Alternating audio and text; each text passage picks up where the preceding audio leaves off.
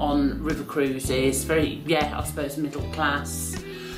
People who like a bit of culture and interested, you know, in Europe's history, if that's where you're cruising. A river cruise, apart from any drinks you might buy in the bar, is generally all-inclusive.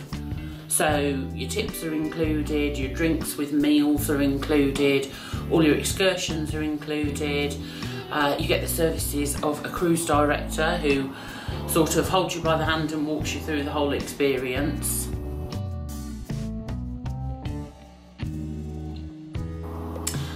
They are fully escorted. You will be met at the airport. In some cases, because of people arriving on different flights at different times, they may take you to a centrally located 4-star hotel. Then when everybody's arrived, you'll all get onto coaches and you'll be taken to the ship. At the end of the cruise, they tend to be smaller vehicles, like people carriers, because of people going off at different times. They don't rush you off a river cruise ship straight after breakfast in the morning. They will put your transfer in place to fit with your flights. So if you're not flying till late afternoon, early evening, you'll stay on board, you can have some lunch, and then you'll be taken to the airport at an appropriate time. Entertainment on river cruise ships is low key. You will have local entertainers come on board. To be honest, you'll have had such a busy day. You probably won't want to do a lot in the evening. There's no theatres on board or anything like that. Entertainment is in the lounge. You will have a guy who will have a keyboard. You might have a bit of karaoke. You might have a bit of disco music, you know. River cruise ships have 3 decks with cabins on. Riverview cabins are on the lowest deck, and you get 2 small windows which are higher up in the wall because you are sort of at water level. That's fine, I've stayed in one of those. Then your French balconies on the middle and upper deck, they are a sliding glass door with a barrier across, so you can't step onto a balcony, you can just slide the windows open. And then some ships do have the in and out balconies, as they're called. So one side of the balcony is just a sliding glass door, and then the other side it comes back into the room, so you can actually sit out on the balcony.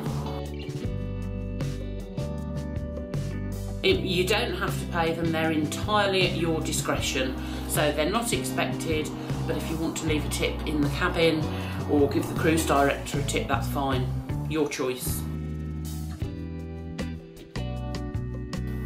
Right, comfortable and casual for the daytime. Good pair of walking boots or sandals, because you're going to be out and about doing your excursions, and there's quite a bit of walking involved. In the evening, nothing more than evening casual.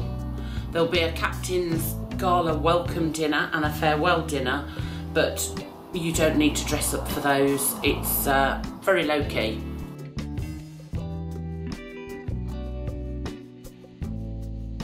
The meal times are fixed because of accommodating the excursions. Seating is open, so breakfast will basically be between something like 7 o'clock and 8:30, so you can turn up within that time. Lunch will be between, say, 12 and 1, and then dinner in the evening is usually at about 7 o'clock.